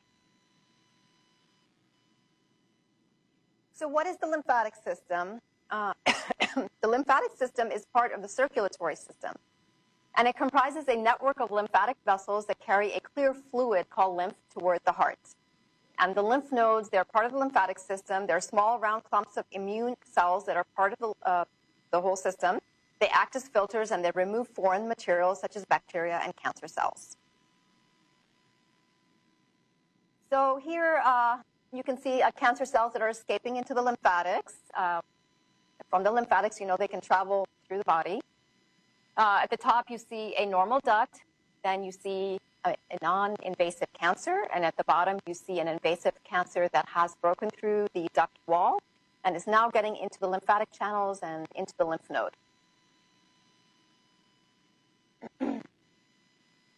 So what are the lymph nodes that are commonly involved in breast cancer? They are the supraclavicular chain, the axillary chain, and the internal mammary chain. So let's talk about axillary lymph node dissection. So this is a traditional procedure for staging breast cancer, and it involves removing 10 to 30 lymph nodes in the armpit closest to the tumor. The benefits of doing a full axillary dissection are that all of the lymph nodes can be examined for cancer. It's a reliable determination whether cancer is spreading. But the drawbacks here, there's always drawbacks to everything, is that it could cause post-surgical complications such as lymphedema, infection, nerve damage from the surgery. when there's lymphedema, that could result in infection, and it could really be cumbersome. So let's talk about sentinel nodes. The term sentinel is derived from the French word sentinelle, which means to guard over or vigilance. The sentinel lymph node is the first node that lymphatic fluid passes through in a group of lymph nodes. It is the protective node that acts as the first filter for harmful material.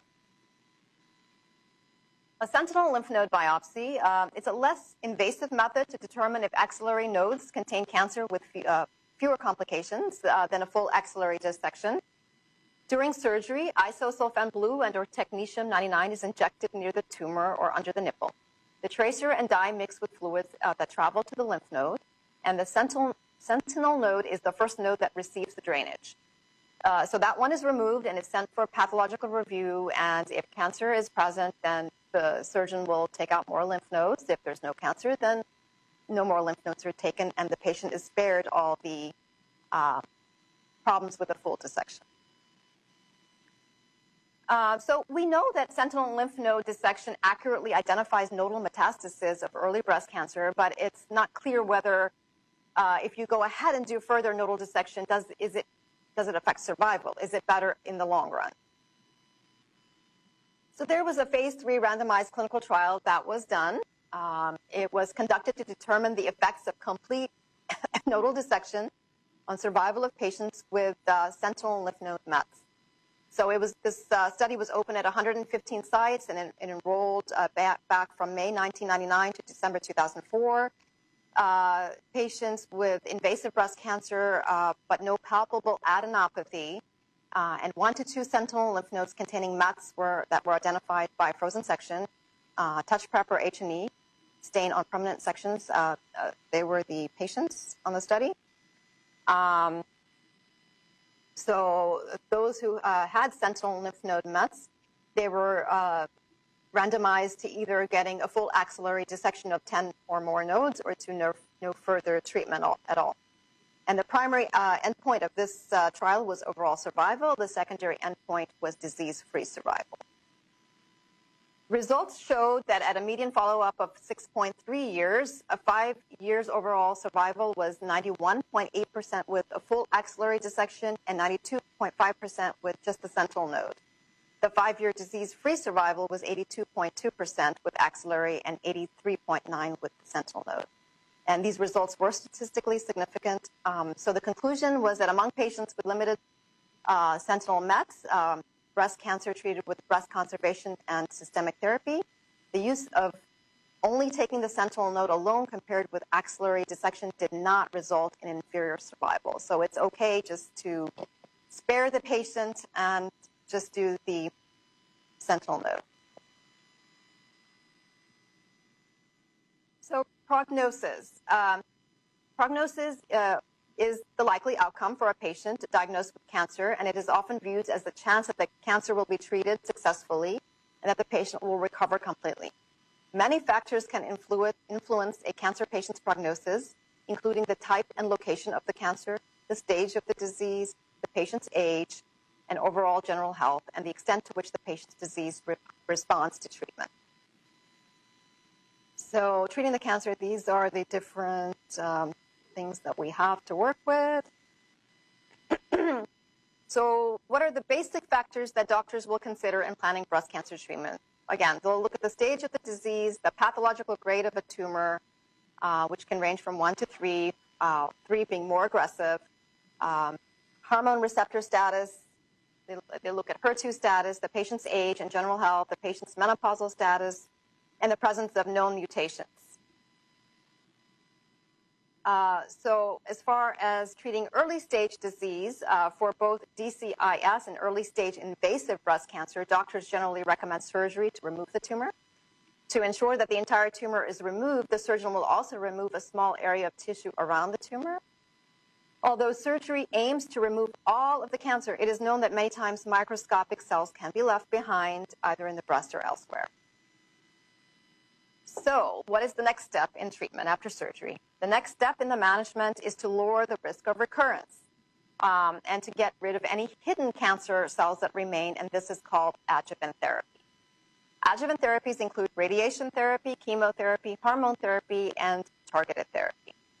The need for adjuvant therapy is determined based on an estimate of the chance of the residual cancer in the breast or the body, the chance of recurrence. Although adjuvant therapy lowers the risk of recurrence, it definitely does not necessarily eliminate it. As far as inflammatory breast cancer, the treatment steps, just want to make mention that it's a multimodal approach. Inflammatory breast cancer is treated first with systemic chemotherapy to help shrink the tumor, as opposed to the normal routine of surgery followed by adjuvant therapy. So in this case, we do systemic chemotherapy, then that's followed with surgery to remove the tumor, and then followed by radiation therapy. And then the clinical trials have shown that there is better responses to therapy and longer survival with this approach. So metastatic breast cancer, what are the goals of treatment here? So as you know, it is a stage 4 cancer. It's non-curable at this point. So prolongation of survival is the goal. We want to improve the quality of life for the patients, and we want to improve their symptoms. But part of improving the quality of life is that you don't want to give medications that are so toxic that are more debilitating to the patient than the disease itself. So in the case of breast cancer, we do have the option of hormonal therapy. And if that is the case for patients, that is what we prefer to do first. If chemotherapy is what we need to do, we prefer to use single-agent therapy in metastatic disease as opposed to combination chemotherapy. Let's talk about hormone therapy. So targeting the estrogen pathway. Well, estrogen is a well-recognized growth factor for the majority of breast cancers. That makes it a very lucrative preventive target, and for treatment as well. So estrogen pathway can be targeted in 2 ways. You can use drugs that work at the receptor, the selective estrogen receptor modulators, which include tamoxifen and raloxifene. And you can also use agents that interfere with estrogen synthesis. And for example, the aromatase inhibitors, the GnRH analogs, and you can do oophorectomy. The aromatase inhibitors, they inhibit aromatase, which is an enzyme found in peripheral tissues, such as the fat, the liver, the muscle, the brain.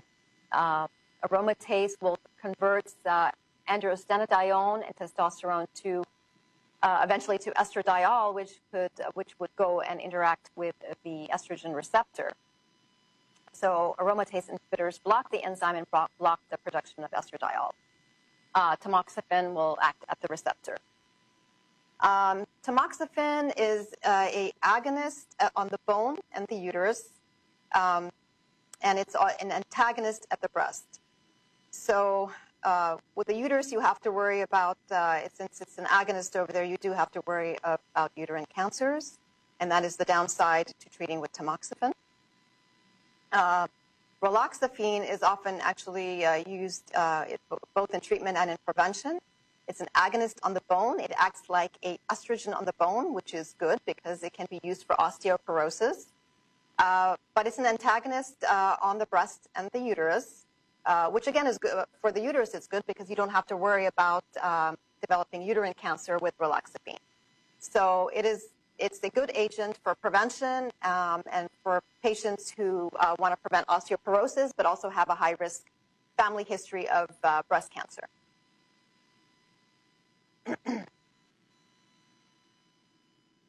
All right, so I just want to make mention that at NCI, we have developed a tool that weighs the benefits and risks of raloxifene or tamoxifen to prevent breast cancer.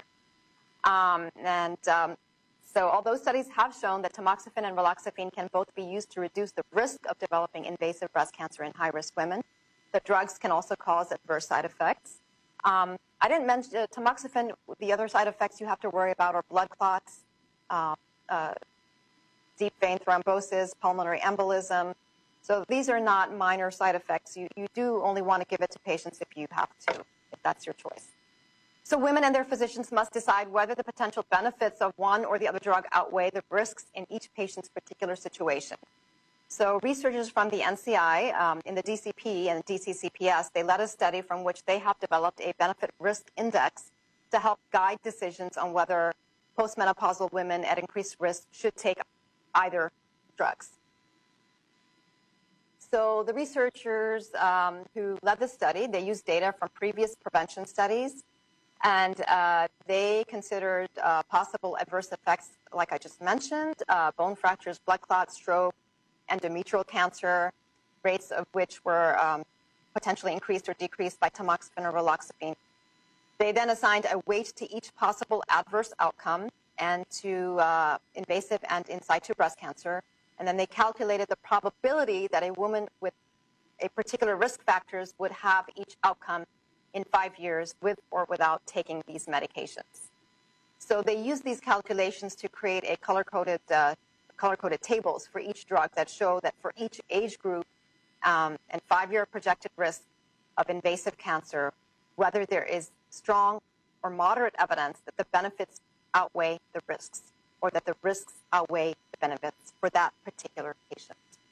So this is being used clinically. This is just some data showing you that tamoxifen definitely is beneficial. It does reduce the risk of recurrence.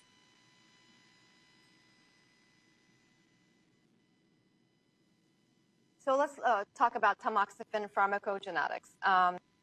It's been a few years now that this has been out, but we now know that the growth inhibitory effects of tamoxifen is mediated by its metabolites, 4-hydroxytamoxifen and endoxifen. The formation of these active metabolites is catalyzed by the P450 enzyme, P450 2D6, CYP2D6 enzyme. So approximately 100 CYP CYP2D6 genetic variants have been identified. These manifest in the population as 4 distinct phenotypes. So people can be either have normal activity of this, or reduced activity, or no activity, or high activity. So it can be speculated that genotype-related differences in the formation of active metabolites influence therapeutic response to tamoxifen. So everybody is different in how they metabolize tamoxifen and how they will respond to it. As far as aromatase inhibitors, there are 3 that are approved by the FDA: anastrozole, letrozole, and exemestane. Exemestane is an aromatase inhibitor which had been used to treat early and advanced stage breast cancer. And they discovered that it substantially reduced the risk of invasive breast cancer in postmenopausal women at high risk of developing the disease. The MAP3 trial, they looked at 4,560 high-risk postmenopausal women, and they randomly assigned them to receiving either exemestane daily for 5 years or getting a placebo. And those who received exemestane, they see that 11 women developed invasive breast cancer, and of those who received placebo, in 5 years, 32 women developed invasive breast cancer. So the key points from the MAP3 trial were that women who took exemestane were 65% less likely than women who took a placebo to develop breast cancer. This is the largest reduction in risk seen in any of the prevention trials that have been done to date. In previous trials, daily use of tamoxifen or raloxifene reduced breast cancer by 50% and 38% in 5-year follow-up. So data from this trial indicates that exemestane may provide another option for breast cancer risk reduction. The trial did not reveal any serious side effects, such as those for tamoxifen. And the follow-up for this trial is ongoing. They need a longer follow-up. It is still not actually approved, FDA approved as a preventative agent.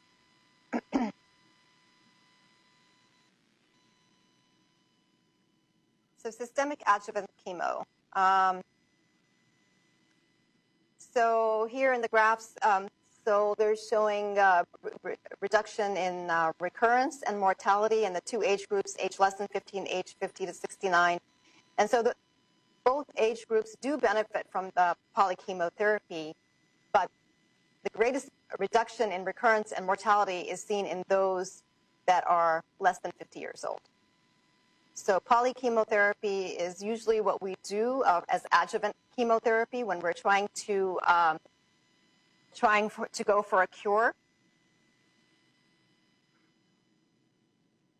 And it definitely has benefit over single agent therapy.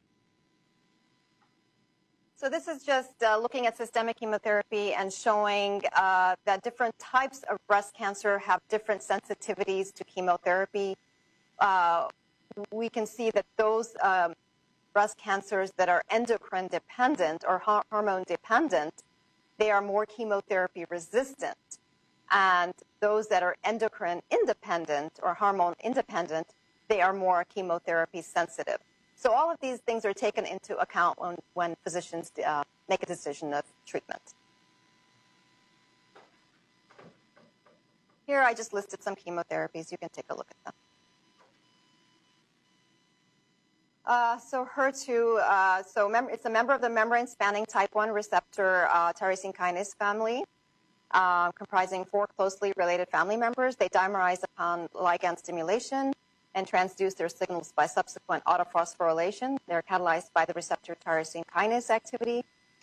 This results in recruitment of downstream signaling, and the incidence of ERBB2 amplification is about 30% in breast cancer. Therefore, it is a definite therapeutic target.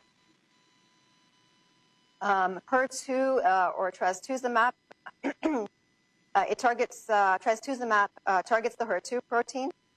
It has a high affinity and specificity. It is 95% human, 5% murine. This decreases the potential for immunogenicity. It increases potential for recruiting immune effector mechanisms. It was approved for early-stage breast cancer in 2005. When you add it to chemotherapy, it increases overall survival and increases disease-free survival. And this is just a graph that, again, shows you that when you add Herceptin to chemotherapy, you improve disease-free survival significantly in patients that are HER2 positive. Triple-negative breast cancer. It refers to a specific subtype of breast cancer that does not express the genes for estrogen receptor, progesterone receptor, or HER2. It is diagnosed more frequently in younger women, African Americans, Hispanics, women with BRCA1 mutations. It's clinically characterized as more aggressive. It's less responsive to standard chemotherapy. It's associated with a poorer overall prognosis. You can see from this graph that survival as compared to luminal A, which is a typical invasive ductal carcinoma, survival for triple negative drops steeply after about 60 months. So here we're looking at, I'm just going to skip platinum agents. So these are just agents. We know that platinum agents are more effective in triple negative breast cancer.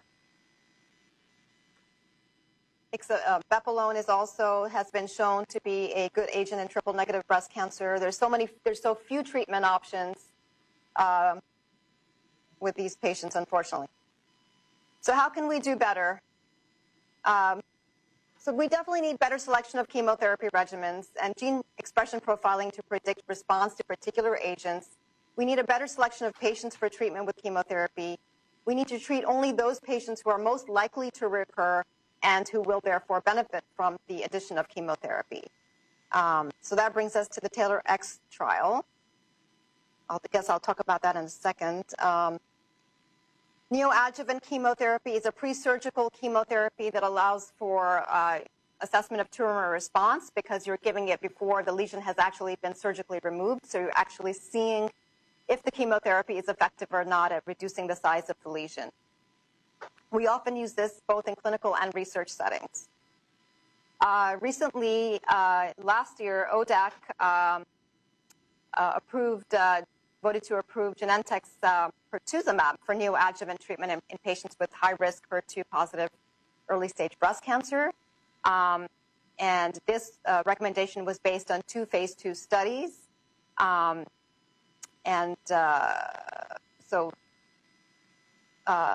Actually, pertuzumab is on its way to becoming the first neoadjuvant breast cancer treatment approved in the U.S. and the first treatment approved based on pathological complete response. I think it was like 33% of the patients from the trial showed a pathological complete response with this agent. So full approval is still pending, and data are expected in 2016 from a study that's ongoing.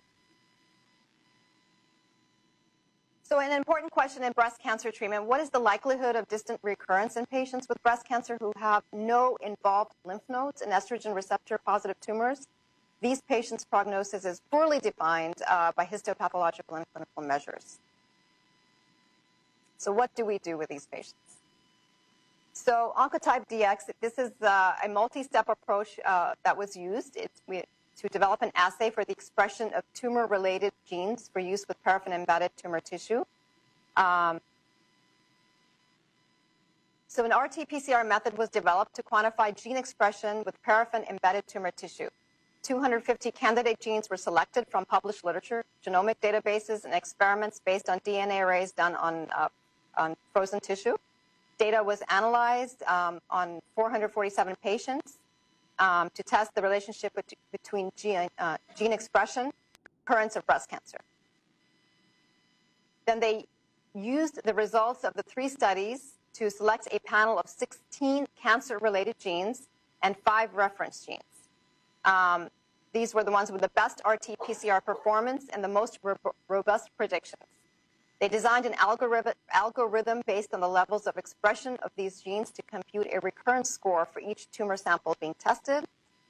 Then they had to validate the test, and then they used paraffin-embedded tissue samples from patients who were previously enrolled in the B14 trial, and they used that to validate the ability of the 21-gene RT-PCR assay and the recurrence score algorithm to quantify the likelihood that these patients would recur distantly. So the patients from the NSABP14 trial, they were node negative, they were ER positive, they were early stage breast cancer patients who had been previously treated with tamoxifen. So these are the patients we don't know. They have a good prognosis, but do we need to give them chemotherapy? That's the question. Or can we just give them hormonal therapy? So here we see that the risk score that was provided by the Oncotype DX assay appears to actually provide an accurate estimate of the chance of recurrence by risk category.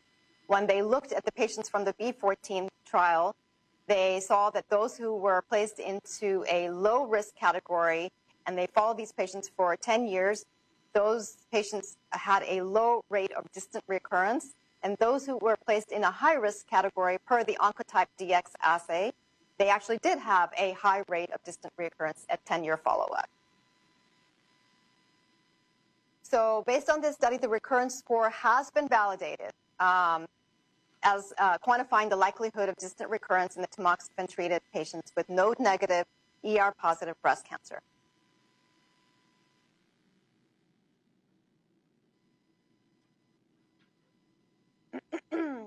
So patients with tumors that have a high recurrence score have a large absolute benefit of chemotherapy. So the more likely you are to recur, you will have a higher benefit from chemotherapy. That's clear. And patients with tumors that have low recurrence scores, they have minimal benefit, if any, from chemotherapy. And that's clear. Okay, so there's ongoing research using results from the Oncotype DX assay. The TAILOR-X assay, as I mentioned before, it's a trial assigning individualized options for treatment. And then there's another ongoing trial that's using data from the Oncotype DX assay. That's the SWOG RX Ponder trial. So running out of time, but TAILOR-X is a landmark trial. It represents the culmination of a major initiative to integrate molecular diagnostic testing into clinical decision-making. The primary objective is to determine whether adjuvant hormonal therapy is not inferior to chemo hormonal therapy in women with a mid-range Oncotype DX score. So these are the patients we don't know what to do with. Like I said, the ones who have a low score, we know they're not going to benefit from chemotherapy. The ones that have a high score, we know they will benefit from chemotherapy. What do you do with the patients who have an intermediate range score? Do you give them chemo? Do you not give them chemo? That's the TAILOR-X is going to answer some of these questions. So they're also going to create a tissue and specimen bank for patients enrolled in this trial to include tumor specimens, tumor tissue microarrays, plasma, and DNA from peripheral blood. So NCI is using Oncotype DX to identify and assign treatment to more than 10,000 breast cancer patients from 1,500 sites in the U.S., Canada, and Peru. And accrual was completed in 2010, but the research is ongoing, and results should be around the corner in 2015. So this is the schema for the TAILOR-RX, so I'm not going to go into that. But the key points, it's going to examine whether genes that are frequently associated with recurrence for women with early-stage breast cancer can be used to assign patients to the most appropriate and effective treatment. So can genes predict treatment? The results of this trial could eventually spare many women the unnecessary toxicity of chemotherapy. At this point, we really don't know what to do with a certain group of patients who are in the mid-range. Most of them do end up getting chemotherapy. And so it is one of the first trials to examine a methodology to personalize cancer treatment. And this is the other trial that's ongoing right now. It's a key trial. It's evaluating the use of adjuvant endocrine therapy with or without chemo in patients with hormone receptor positive, HER2 negative breast cancer. So specifically, this trial is going to look at women with recurrence scores from the Oncotype DX assay less than or equal to 25 and 1 to 3 positive nodes. Again, mid-range scores, and the question is, these are hormone receptor positive patients. Do they need chemotherapy? Approximately 9,400 patients will be screened in order to randomize 4,000, and again, it's currently ongoing. We are still waiting for answers. The MPACT trial, I just want to let you know what we are doing in the DCTD clinic right now. So our clinic launched a trial in January 2014. The purpose is to assess whether assigning treatment based on specific gene mutations can provide benefit to patients with metastatic solid tumors. During the screening process, samples of tumors from patients with various cancers will be genetically sequenced to look for a total of 391 different mutations in 20 genes. If mutations of interest are detected, those patients will be enrolled in the trial and randomly assigned to one of two treatment arms. One arm is going to get a targeted treatment particular to their gene mutation, and the other treatment arm is going to get another non-targeted therapy, which is a good choice therapy, but not targeted to the mutation. Patients who progress on arm B are allowed to cross over to A. So what we don't know is whether using this approach is really effective at providing clinical benefit. Most tumors, as you know, have multiple mutations, and it is often not clear which one is, you need to target in order to achieve the maximal benefit. Once a gene is mutated, it can lead to the activation of multiple pathways. So the trial that we're doing in our clinic, the MPACT trial, is designed to determine whether people with specific mutations will benefit from specifically chosen targeted interventions, and if these interventions lead to better outcomes. Do I have time to just finish the last 4 slides, or? So tomorrow, okay, ending with just a few slides. So what are the goals in breast cancer research? I just want to finish with that. So we will use our rapidly increasing knowledge in the fields of cancer genomics and cell biology to develop more effective and less toxic treatments for breast cancer and improve our ability to identify cancers that are more likely to reoccur. This is exemplified by the Oncotype DX assay.